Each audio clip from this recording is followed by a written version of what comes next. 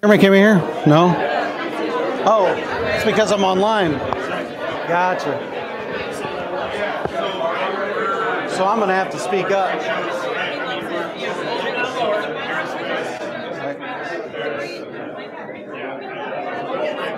Good morning, everybody! Was that good or what? Rally the troops. Everybody ready to get started? I'm excited. A lot of energy in the room.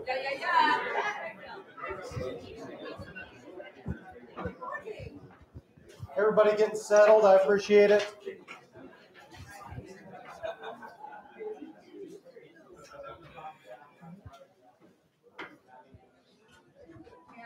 So we've got the right group here because you guys are all out there networking, making a difference in each other's lives. I really appreciate all of you showing up today for First Fridays.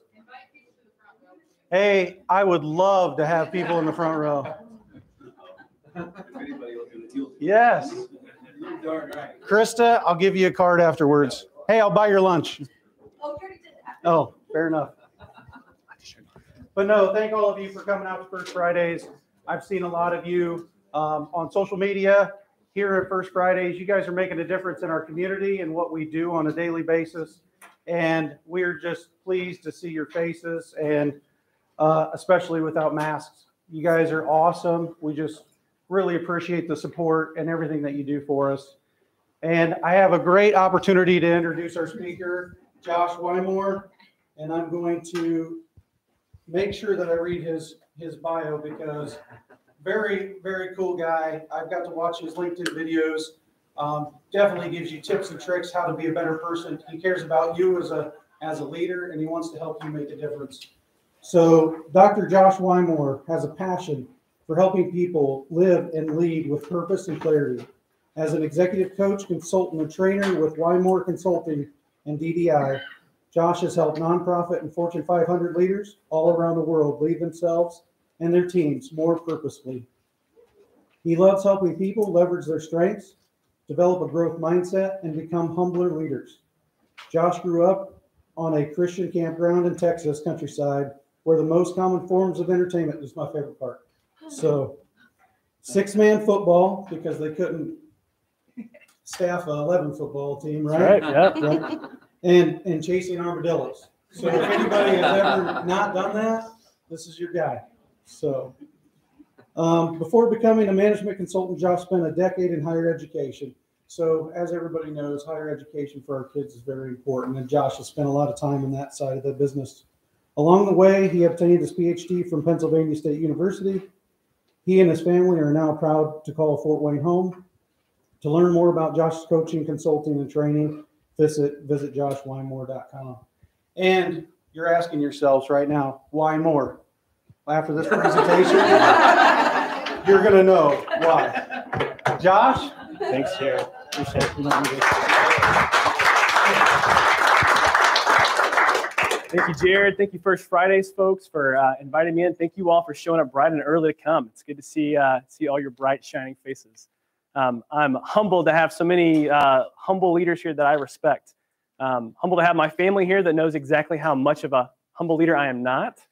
So they're keeping me grounded today. But just thank you all for making time to come out.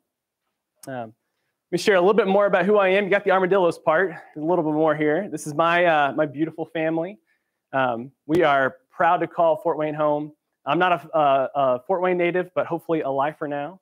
I met my wife here, and once grandkids started popping up, we wanted to come back and be closer to family. We think, though, that Fort Wayne's like the coolest city in the Midwest, as my friend Christoph Desanya would say, right? And look at this beautiful downtown park. We love being here.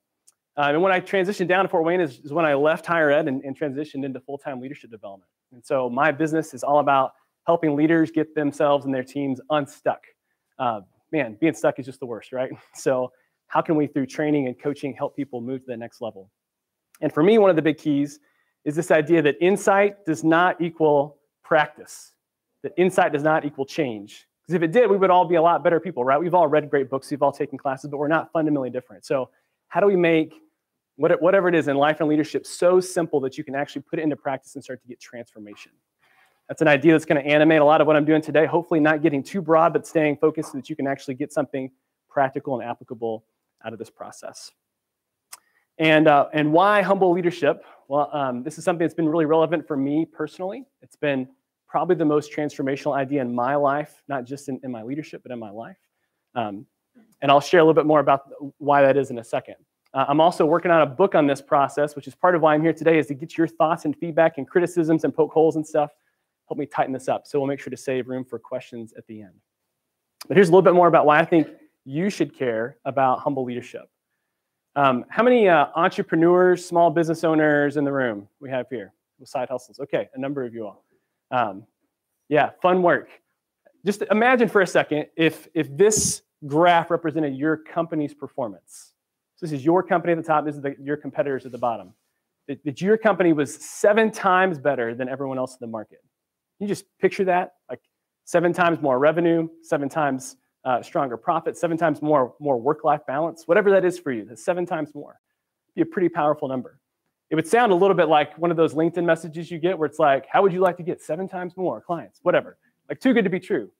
But the reality is that Jim Collins, in his great book, Good to Great, analyzed these 11 companies that made this jump from just mediocre to incredible. And at that, their peak performance, they were doing, on average, 7 times better than the competition, which is just an insane number. What's even more insane is what was at the core of these great companies. You may remember this book came out 22 years ago, but he called it level 5 leadership. And for what he defined as level 5 leadership is this combination, in his words, of humility and ambition, this personal modesty, but really this drive to succeed that wasn't ever about them, it was about their great companies. And for me, I think that really what he's talking about is really humble leadership, not just personal humility, but humility connected to a leadership context. And that's what we're going to dig into today. Because one thing Collins did a great job of is explaining how humility is the foundation here, but he didn't spell out what you actually do to become a humbler leader. And for me as a leadership development guy, that's my niche. Jim Collins is amazing. He's a business development guy. But he said, quite frankly, someone asked him, well, how can you become a level 5 leader? And he's like, I don't know. I don't have data on that. That's not my lane. And hopefully we can pick up the conversation from there today to think what you can do to become a humbler leader. Maybe you'll never be the world's greatest humble leader that people write books about, but you can definitely become a humbler leader. And I want to help you hopefully inspire and equip you to do a little bit of that today. And to be clear, I should say there were a lot of factors that Jim Collins talked about in his book, right? People had their hedgehog concepts and their flywheels and all those sorts of things. But he said this is the foundation, the necessary component for all of these good to great companies. So the question that I have for you today is, if this is true, and let's assume for just a second it is, if it's true, why isn't become a humbler person like the top of all of your leadership development plans? Why isn't it the number one thing you're focused on right now? Maybe that raises the question, do you have a leadership development plan? And the answer is probably no. That's a separate issue. But why isn't that your top goal? And I would say there's probably 2 reasons, if I can project in your mind a little bit, 2 reasons why that's the case. The first is that you don't quite buy into this idea of humble leadership. Right? It sounds nice, it would be great, but frankly, you got a lot of other fish to fry right now. Man, I've got these vacant positions I'm trying to fill. I got to figure out SEO. What is SEO? I got to figure that out right now, right? There's so many things that are ahead of that in line. And the second challenge is that maybe you just don't know what to do. Maybe you think, yeah, this would be great, but how do you become a more humble person? Isn't that just like a faith thing? Is that, maybe is that just a personality thing? What do I actually do to become humbler in the process? So my hope today is to both inspire you to answer this first question, is this actually a big deal? So you don't have to take my word for it, or even Jim Collins' word. Is this actually a big deal? And practically, what could you do today? And there's a dozen things you could do to become humbler. I'm going to talk about those in my book, but I'm just going to focus on 2 today, a mindset and a behavior change that can help you become humbler. But before I do that, let me start with just a picture of what humble leadership looks like in action. What is humble leadership? So who knows who this gal is here? She's known as the lady with the lamp. Any nurses here? Florence Nightingale, that's right, yes. 500 points to our lovely contestant. Those won't buy you anything, I should tell you that. So yes, this is Florence Nightingale. I didn't know anything about Florence Nightingale, really, besides the fact that she was a nurse before I started research on this book. And this was a really fascinating thing I came across. So Florence, for those you don't know, she and I call her Flo. We're cool like that. And she's been dead for like 100 years, so she can't really come after me. So Flo was born 1820 in England to an affluent family. She was classically educated and really just kind of set to live this life of ease, you know, play piano, have social dinners, that kind of thing. But she heard what she felt was a call from God to become a nurse, which in the 1830s was not something that, you know, upper class Victorian women aspired to do, right? It was very menial work at the time. And in fact, her family fought her on it, and she just persisted and persisted, and she was a very determined person, and so she eventually went out and became a nurse. And so in the 1850s, the British Empire goes to war with the Russian Empire, and there's a war in Crimea. And stories start to come back about just the traumatic need for nurses and medical care there, that people are just dying left and right. And so Florence loads up a couple dozen volunteers, takes a boat a couple thousand miles over to Crimea and starts helping out on the front lines with this medical camp. And this was not like, just come in and like put a cold compress on their head and, you know, just talk to them and calm them down. This was a hellhole. Patients were lying in their own excrement. There were rodents everywhere. People were dying from all kinds of communicable diseases, far more so than from their war wounds. When she got there in 1853, the death toll, listen to this number, was 40%. If you go to the doctor, it's a coin flip, basically, whether or not you're going to make it out alive. Just like it's unfathomable to think about that. But Florence was not deterred by the situation. She dove in with this ambition to clean things up. So she got the patients that were less sick, got them scrub brushes. They started cleaning the whole place, started dealing with the sanitary issues, started a laundry, a cafeteria, all these sorts of things. In 18 months, Florence Nightingale, this little nurse from the middle of nowhere, England, 18 months of being in the camp, she reduced the mortality rate from 40% to 2%. Imagine that, 40% to 2%, as a volunteer. So she sails back to England and is met with this huge reception, which she did totally not anticipate. The Queen of England gives her a gift of 250,000 pounds, okay? This is in 1856, so we're talking like 39 million pounds today, okay? So Florence can kind of like settle in and live a life of ease again, you know, the thing that she had going on before, except for one thing, she has a disease that she'll never get rid of that she caught in Crimea. And second, she has this huge ambition to make medical care around the world so much better. So she takes that money, she forms a training hospital, starts training nurses, and communicating with people all around the world to improve the quality of medical care. When she died, the Queen of England offers to bury her in Westminster Abbey next to Charles Darwin and Charles Dickens and all these people. And she declines that. Her family declines that. She has this quiet little state ceremony and let her family plot. That's it. That was Florence Nightingale's life.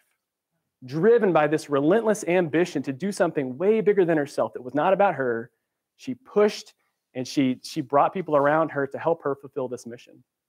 That's what humble leadership looks like in process. She was relentless and ambitious, but it was not for herself. It was for this greater cause.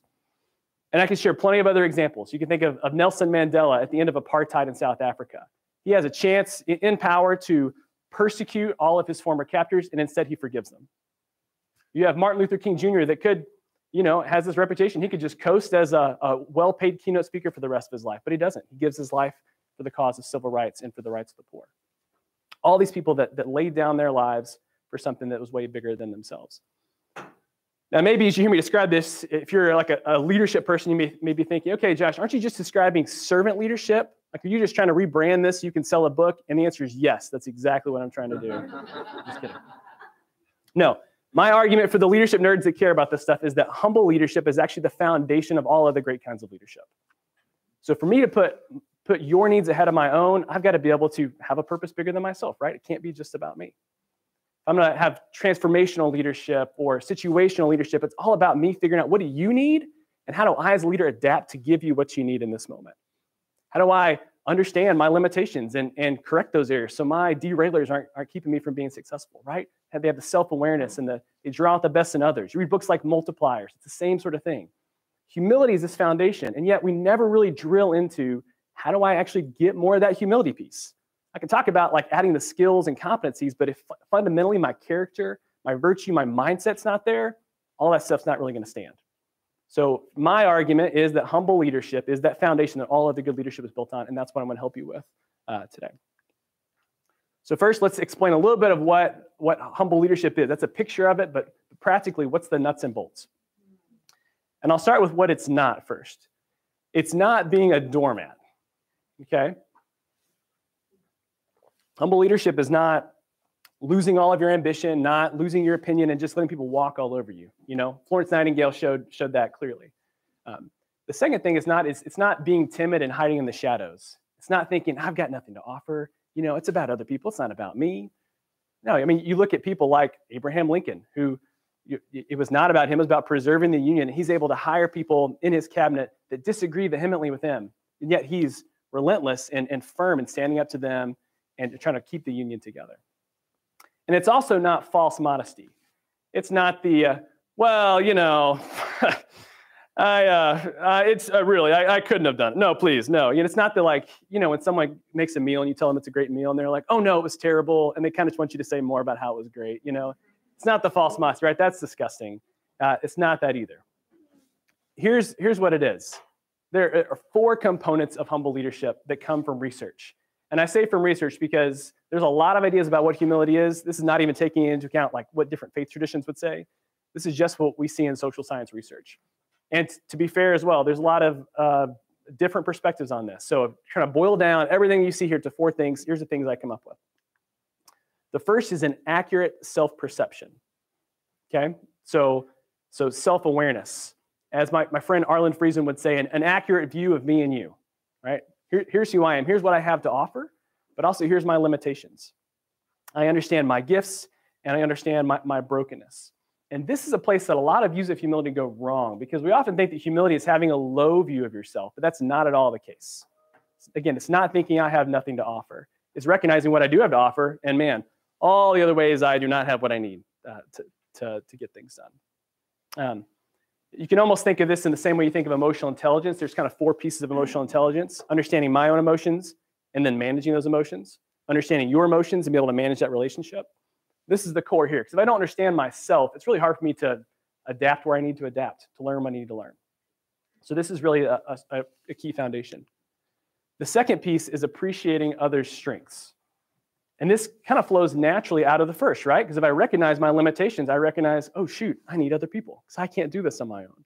I'm not the SEO guy and the marketing guy and the sales guy. I need a team around me that has those skills, that has these different perspectives. You start to get this mindset that the book Leadership and Self-Deception, they say, I recognize that I'm a person among people rather than the person among objects. Meaning, hey, I'm one of the person.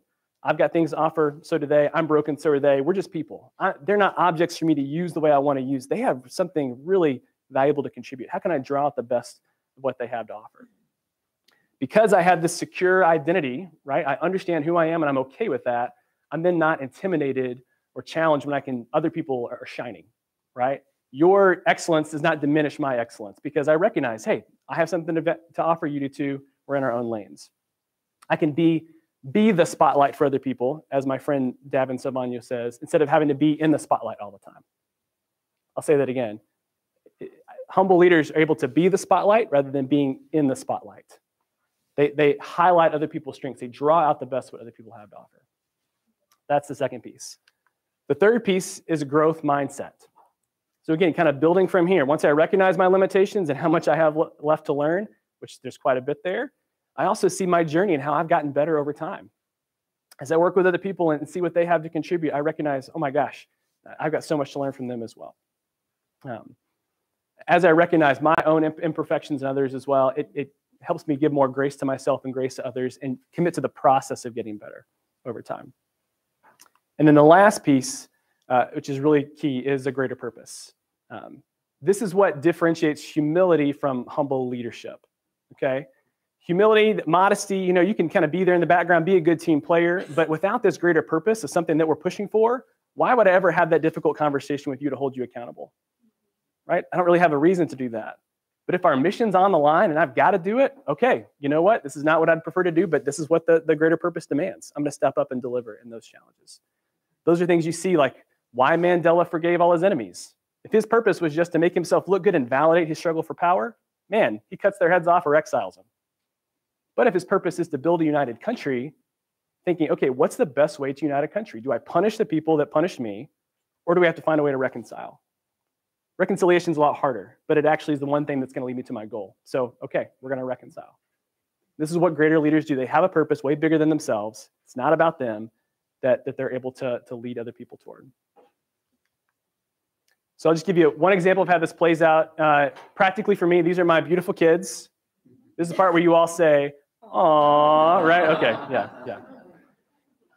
So one of my purposes in life is to raise good kids, and the way I define that, one piece of that at least, is I want these kids to love Jesus and to make a difference in the world with their gifts.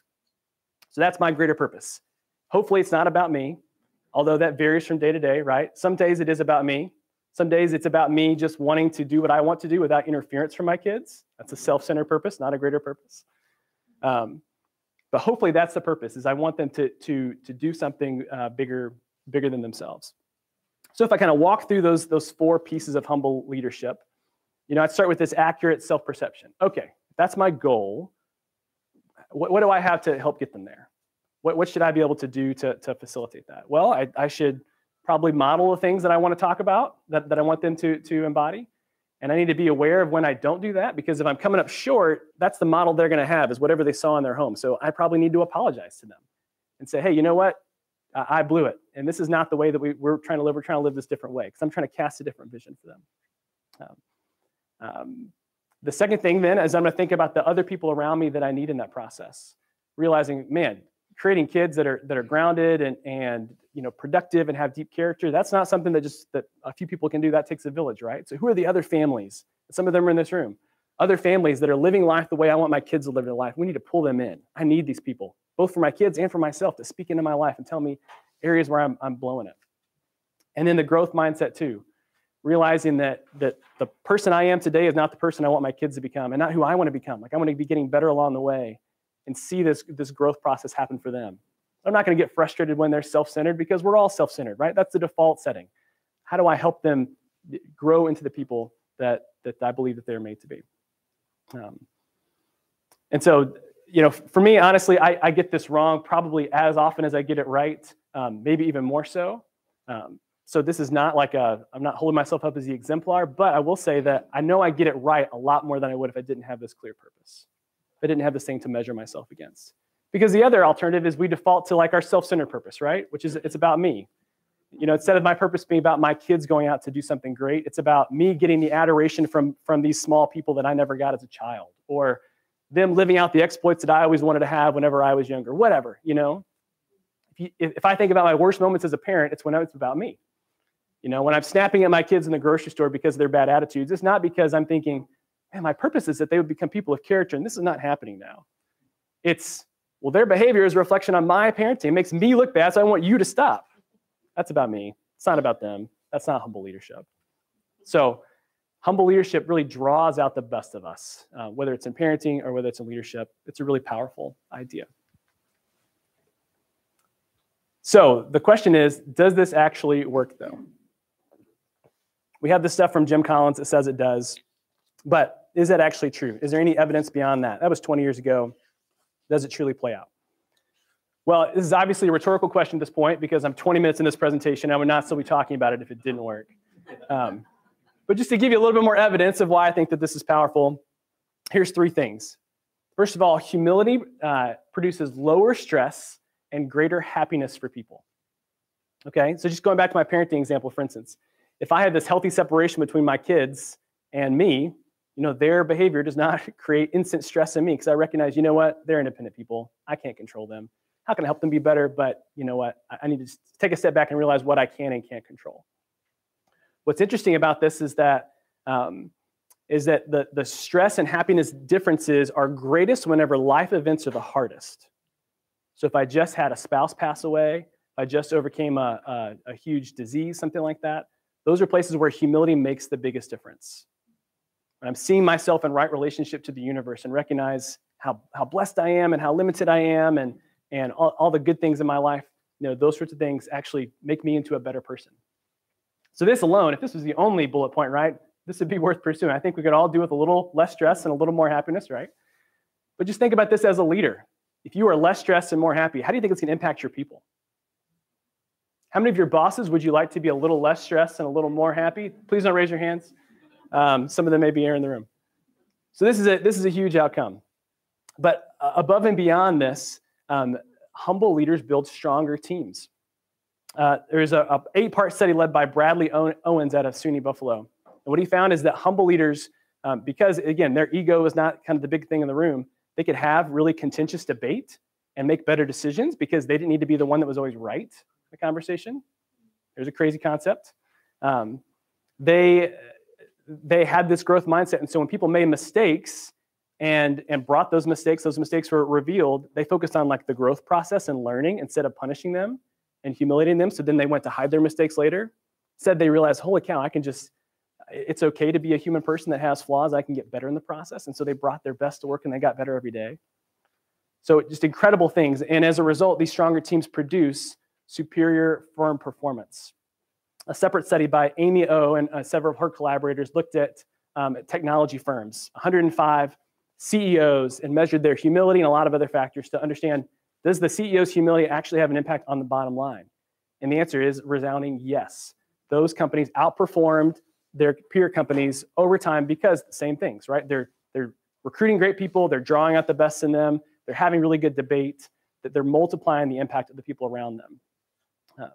They're not acting as geniuses, they're the genius makers, as Liz Wiseman and Greg McEwen would say in multipliers. So they produce a higher return on assets over time. So, sounds great, right? Everyone ready to get on board?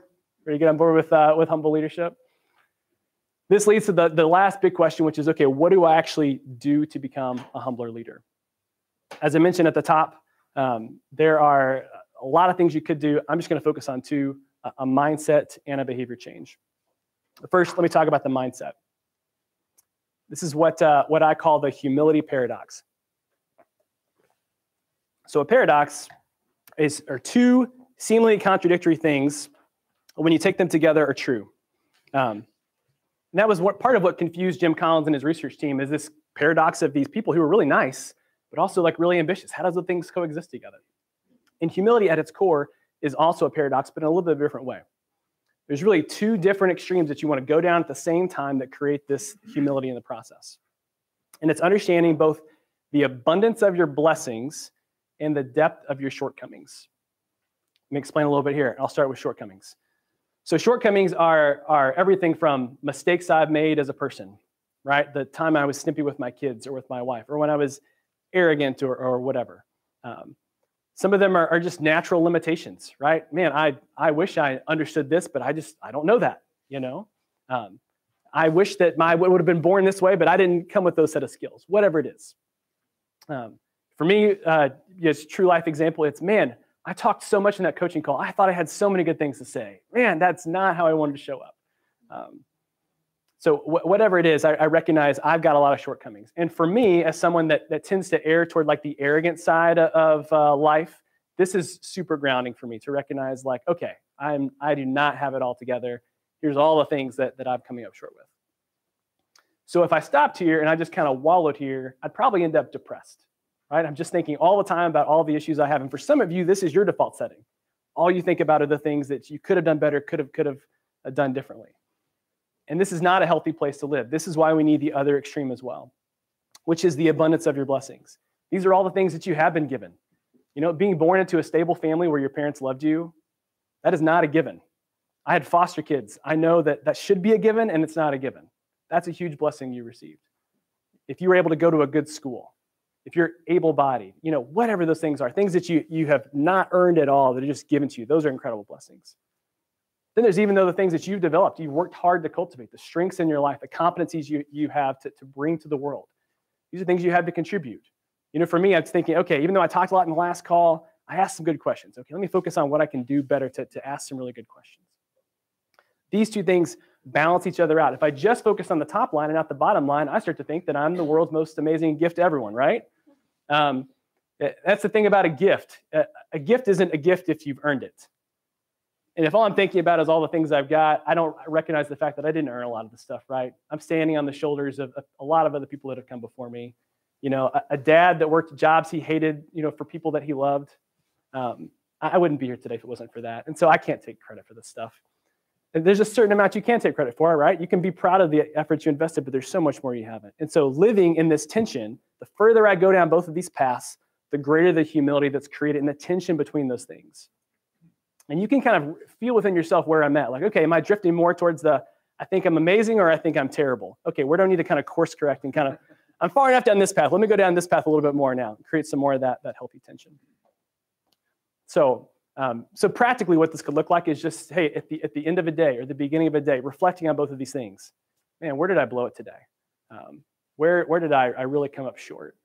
But also, man, who loved me really well when I was inadequate? Where did I add some real value to my organization? Living in that tension is just a really healthy process, using this as a reflective exercise. When you do this, I think it creates this healthy confidence without arrogance. It creates this self-awareness that's really grounded in reality. And you stop striving as much to try and prove yourself because you recognize how much of the stuff you have no control over anyway. So this is the humility paradox. Again, one of those mindsets. The second one is a behavior. And this is a concept from two researchers, Will Phelps and Neil van Quackebeke. It's a Dutch name. I've worked really hard to practice that correctly. They call this respectful inquiry. And this is really essential for humble leadership because respectful inquiry is a way of asking questions and approaching conversations that shows self-awareness, that shows appreciation for other strengths, that demonstrates the growth mindset, and helps you live out that greater purpose. And here's what it looks like. There's three pieces. It's a high volume of open questions framed by active listening. In other words, I'm asking a lot of questions because I really want to understand you, and I'm actually listening to you in the process. And I'll say these open questions are different from closed questions. You probably know this already, but closed questions are questions that have like one right answer. Like, hey, can you be here at 8 tomorrow? Yes or no? Or those questions, suggestions that are actually just phrased as questions like, don't you think it would be a good idea if you had a conversation with her? That's a pretty leading question. So just a few tips while we're on the topic of how to ask good open questions. Two things. First is use how and what questions rather than why questions. So if I ask you, hey, why'd you tip that waiter 20%? You may think, wait, is that too much or was that too little? Let me explain. Like you feel the need to defend that. Versus if I say, hey, what factors were you considering when you decided how much to tip? That still kind of maybe raises a question in your mind, but you can actually isolate a little bit of the variables instead of feeling the need to defend yourself. If you've ever asked a kid, why did you hit your brother, right? There's no good answer from that. What got you so upset that you felt like you needed to hit your brother? Maybe they can isolate a little bit more. So how and what versus why questions. A second is avoiding questions where you is the second word. Okay, should you, could you, have you? Those are all suggestions, right? And so asking more instead of like, should you apologize to her? Instead saying, so how do you want to proceed with that relationship? That leaves it open. Maybe apologizing is the right thing. Maybe it's something else. Either way, if it is apologizing, it's your idea, not mine. If I say, should you apologize? And the answer is like, yes, I probably should, right? And it's kind of begrudging. But instead of it's like, you know what? I should apologize. Okay, you've now got a little bit more ownership over that idea. The last thing is to clarify.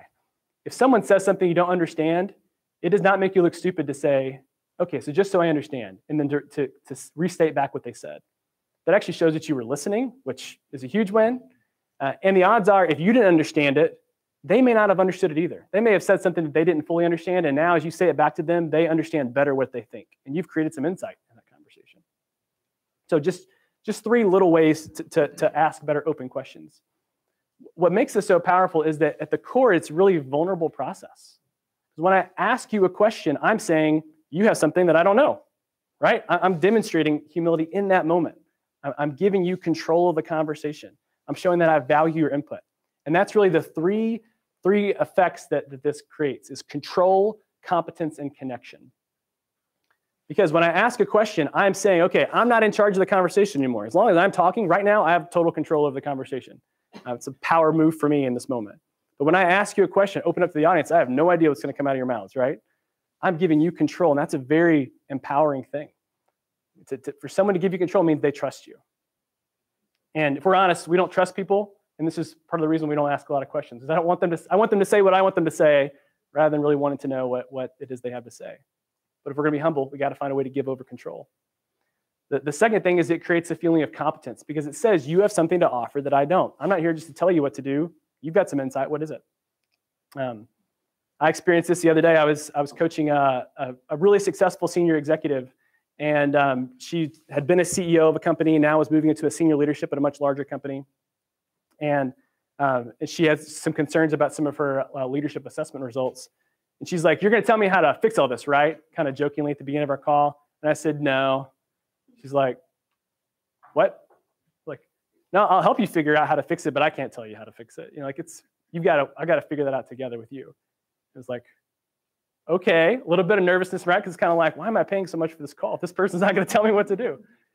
But at the end of our call, she had one particular problem where she was trying to like wrestle with a lot of data and figure out how to do that, and just asking a few questions of like, okay, well, who are some resources you could draw on, or what's some other ways to approach this problem? She started to produce ideas. She had all the insight she needed inside of her. She just didn't know it yet. Just being drawn out. And that's what open questions do, is it really reveals other people's competence. And they feel really good when they leave that conversation, not because you told them something great, because they realize they were way more powerful than they thought they were. Open questions are a very empowering thing when done well. And the last piece is connection. When I really sit and listen to you, it creates this feeling that I value your perspective. And this can change people's lives. I mean, it can really change people's lives. I had just a very small experience of this a couple weeks ago. I was working in our toddler room at church, which is not my lane, but I stepped in because they had a need in the moment.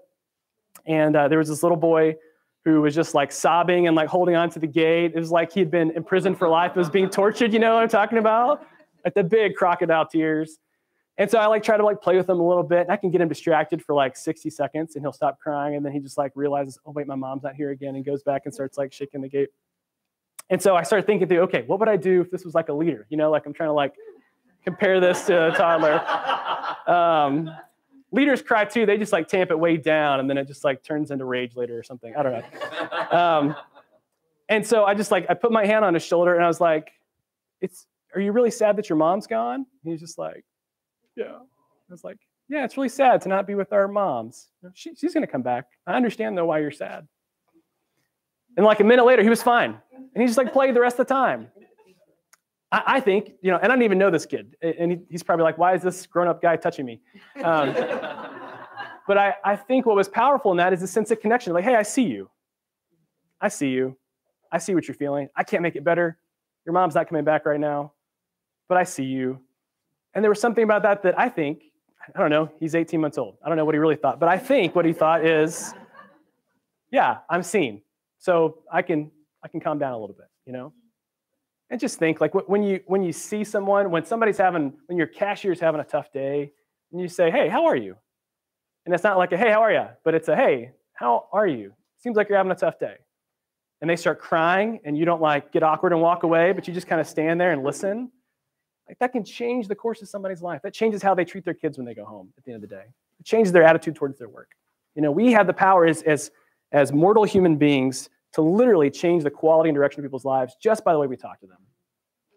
And as a leader, especially, you have so much power here. You have so much power. So now we get to the fun part. This is your turn to think about what you want to do with everything that we talked about. If you actually leaned into this mindset and this behavior, the really cool part about this is that you actually show up as a humbler leader today.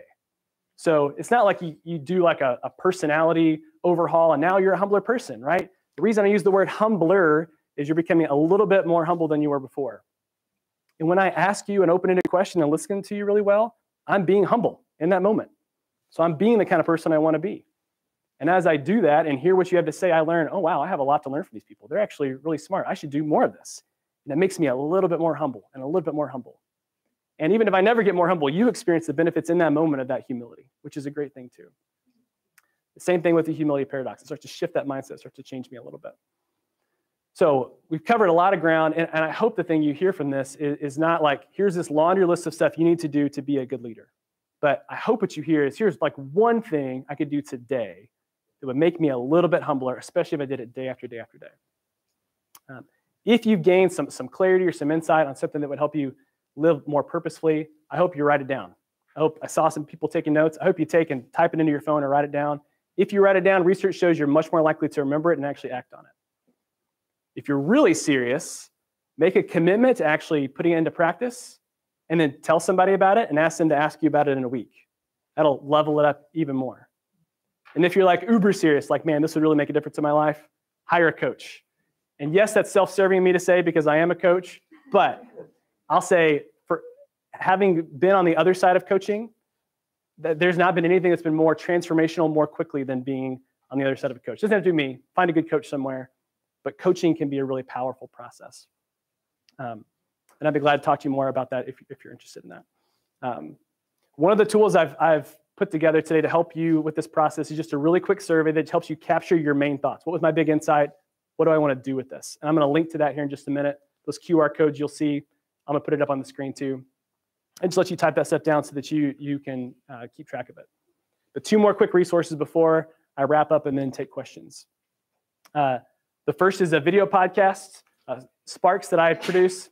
It's three minutes every couple of weeks with just one idea that you can put into practice to become a better leader today. If you're interested, when you do your little survey, there's a chance to subscribe there if that's something that's interesting to you. And if you want accountability, if you want me to follow up and say, hey, you said at First Fridays you were going to do this thing last week. Did you actually do it?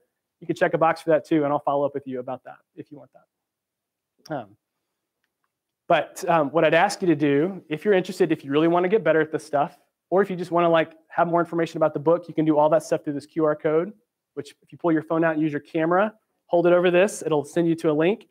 It's a 2-minute survey with three main questions. And again, there's codes on the table if you can't reach it from up there. But before I wrap up and before I take questions, I just want to end with a little bit of encouragement.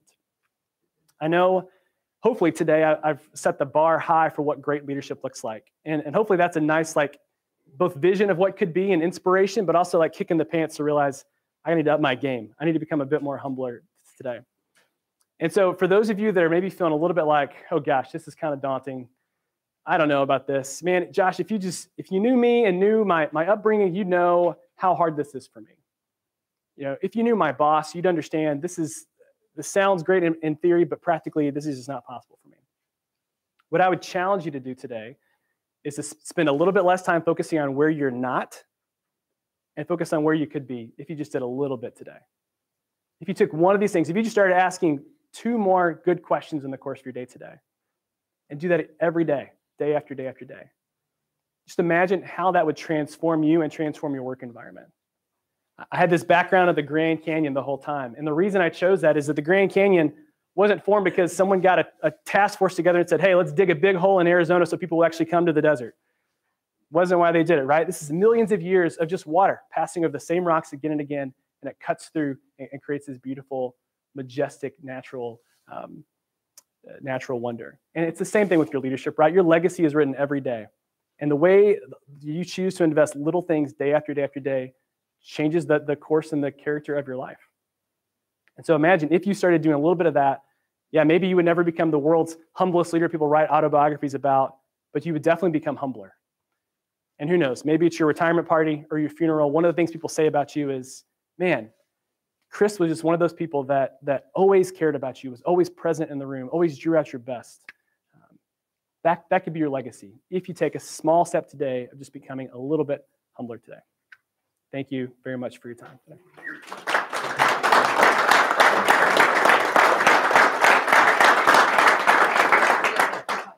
Yep, room for questions. Thank you so much. Yeah. Great information. And a lot of people in this room, I'm sure they can really use this information. For me, it was the respectful inquiry. I'm going to use that immediately. A high volume of open questions framed by active listening. We got it. We're going to do this. Let's give it up again for Dr. Josh. Thank you so much. going to take a few questions. Before we do that, I want to remind you next month, April 1st, it is not a fool. We will be here April 1st for our next First Fridays. Our own Cassie Lamb is going to talk about riding the wave. So hopefully you will all join us for that. So put that on your calendar. One other thing I always want to mention, if you have your phones out, which most of you do, because you should be doing this, make sure that you follow us on LinkedIn. Okay, First Fridays, Fort Wayne on LinkedIn. A lot of the information is there and such. Okay. Who has a question that they'd like to pose to Dr. Josh Wymore? Yes, Jennifer.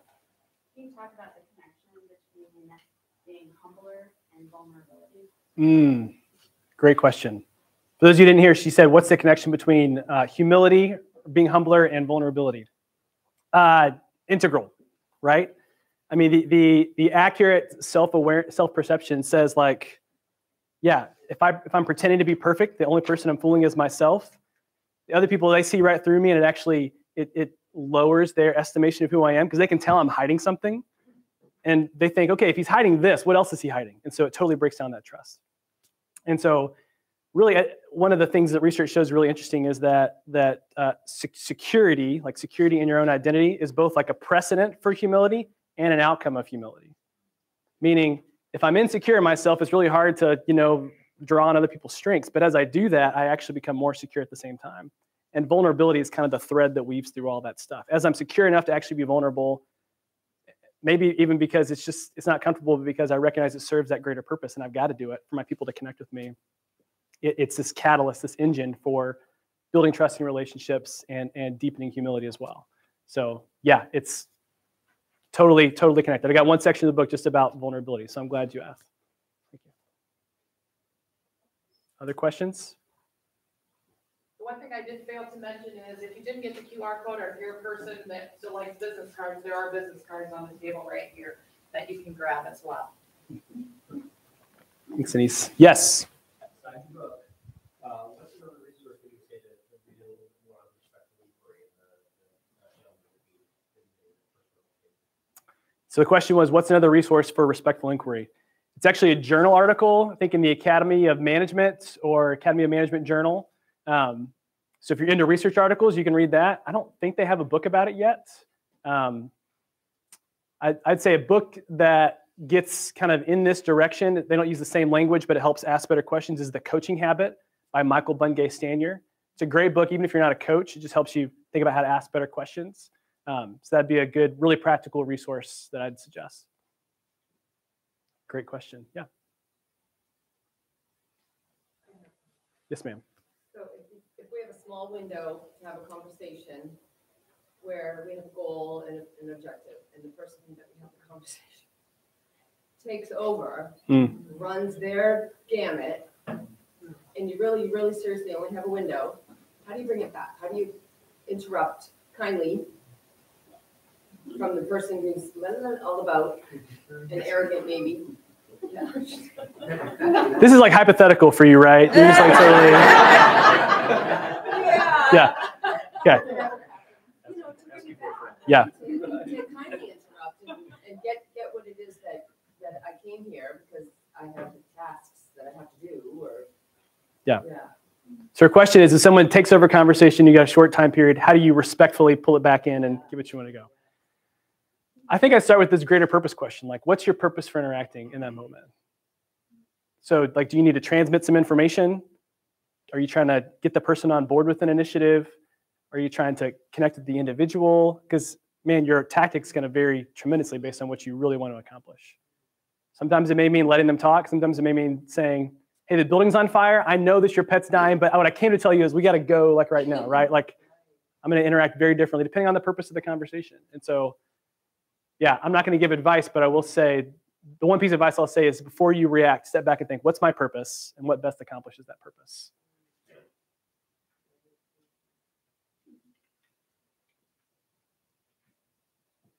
Any skeptics that want to like poke holes in anything here? I welcome it. I'd love the trying to do growth mindset here. So please bring it on.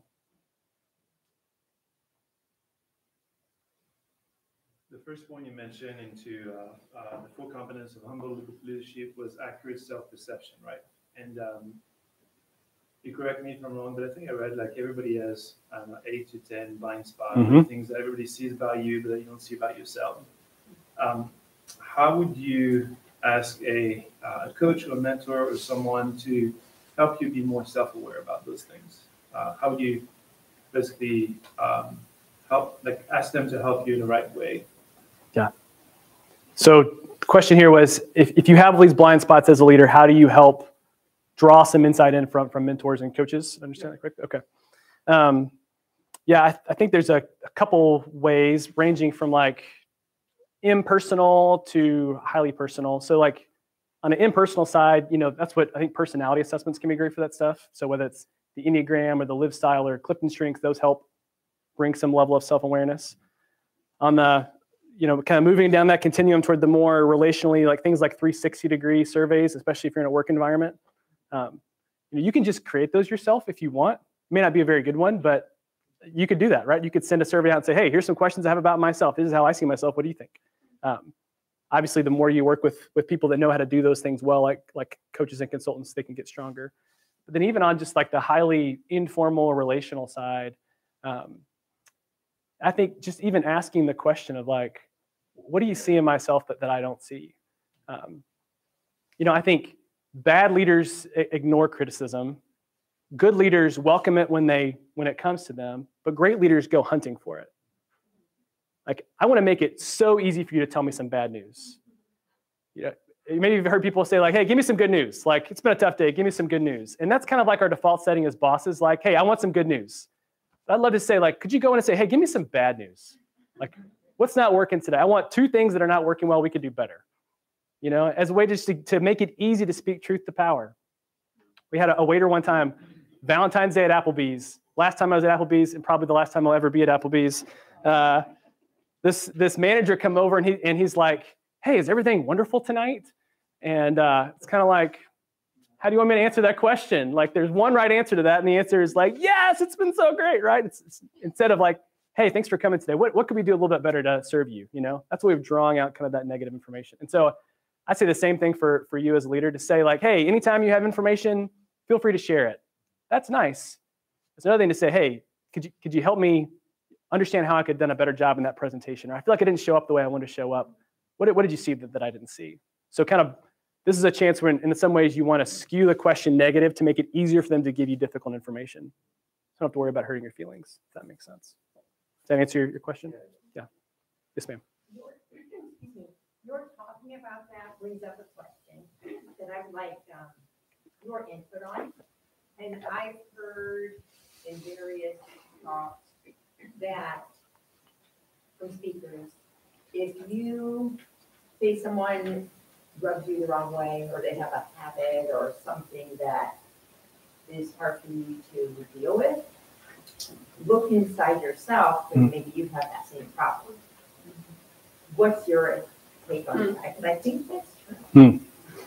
So her question was, if someone rubs you the wrong way with their bad habit, is it because that's in you as well? I think is that what you're saying? Right. Yeah. If that bothers you Yeah. about that person, maybe look inside yourself, because you have that problem. Yeah. too.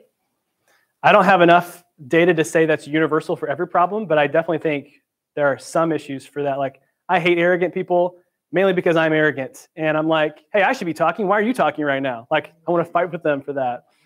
I'm kind of joking, but mostly serious right now.